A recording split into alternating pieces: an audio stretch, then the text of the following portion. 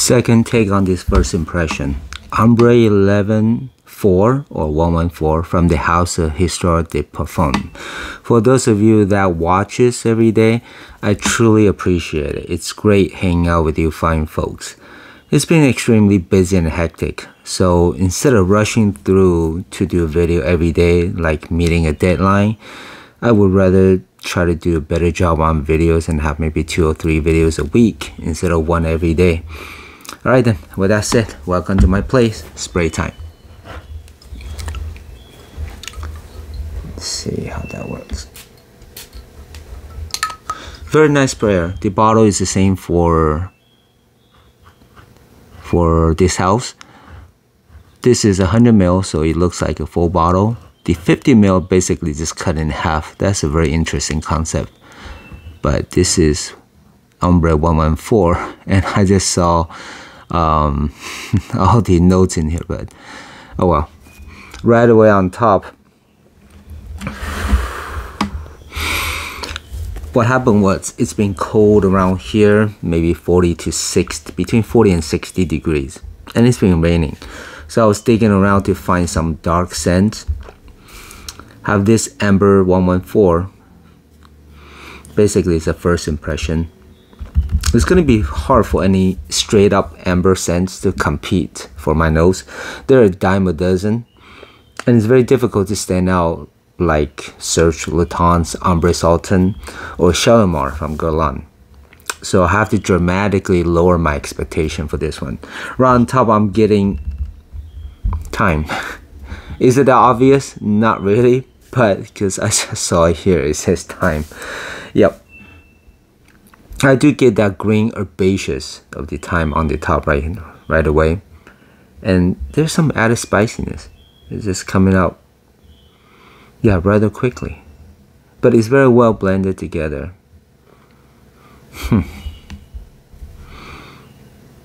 Oh, I think this one is so well put together. I don't know if I'll be able to pick out different things. The amber is coming out right away, hence the name Amber. Yeah, it's, you know what? I'm going to pause it. I'm going to look up the notes, okay, to see what's in it. Because this is very obvious. It's a very smooth, put together. I don't think I could pick out. The amber is very strong with that. Just a bit herbal, just a bit green. And the spiciness, yeah. Okay, I'm going to pause here a second. Alright. This is one of those, if I had sprayed this one in a store, in passing, give it a quick sniff, I would probably just dismiss it for it just being another amber bottle. But now looking through the notes, I do pick up most of the stuff mentioned. And it's definitely more complex than I first let on. This is, I still trying to figure out, there are some notes that dominate, example, some genre, this is, you know, in the amber family. When that happens, when it's a dominating accord, sometimes I have a hard time picking out other stuff.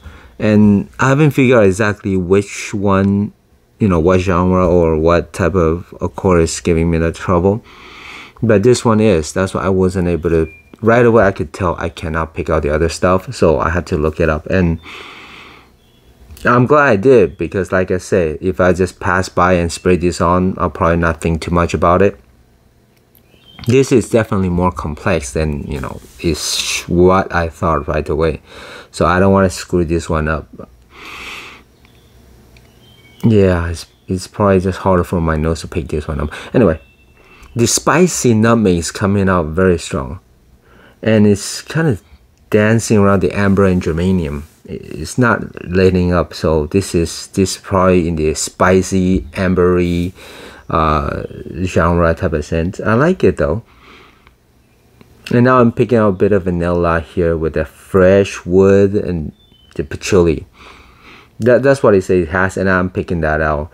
I wasn't able to initially, but now, yeah, I see it. I'm looking up. Yeah, I'm getting that. The whole time, the whole thing is covered by that spicy nutmeg, right?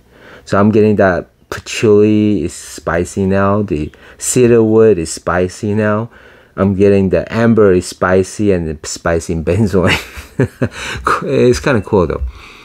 I wasn't expecting that spiciness to make this one a lot more interesting than typical amber, but yeah, it is getting that way. I can see they're not making this one to be a super dark. This is more of a middle range. It's kind of soothing. It's more smooth than the typical dark scent.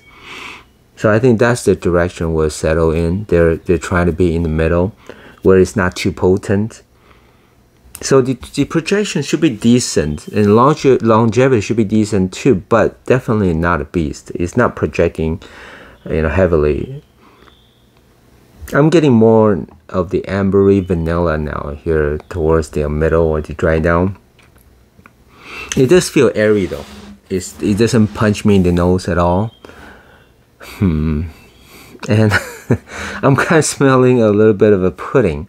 My kid had pudding for dinner, and I'm getting a little bit of smell of that, just a bit. That maybe is from the vanilla sweet. Okay, just a tad. So this is not at all a powerful sweet scent. Maybe like 2 out of 10, but it's there. I'm getting just a tad of cinnamon, just a tad. Maybe that's from this spicy nutmeg that's kind of playing tricks on my nose, but so this is more of a subtle type of scent. The amber is in there. It is a big player, along with the spiciness. I think this is unisex. It's very versatile. It should be good for all type of weather. It's not too sweet. It's not too heavy. It's not too potent. It's quite smooth and airy. I think that's the best word for me to describe it. Yeah, and for sure, it's nothing offensive in here. Definitely wearable for any type of situation. But you know what? It's probably not one that you wear to get compliments, because it's more of on this easy, smooth side. Okay, definitely not a clone or anything that I own, at least. And but I would say it's similar to any of the amber scents. I know that sounds very broad, but it's true though. This one doesn't come across trying to be too unique or too outrageous, but instead it's just trying to be a very good version of this genre, the amber scent. And I think it has done that, what it set out to accomplish. Exactly that. This is, I'll be interested to look up what Ambre 114 stands for. Histoires de Parfums, they would set the time, in history, or a person in history.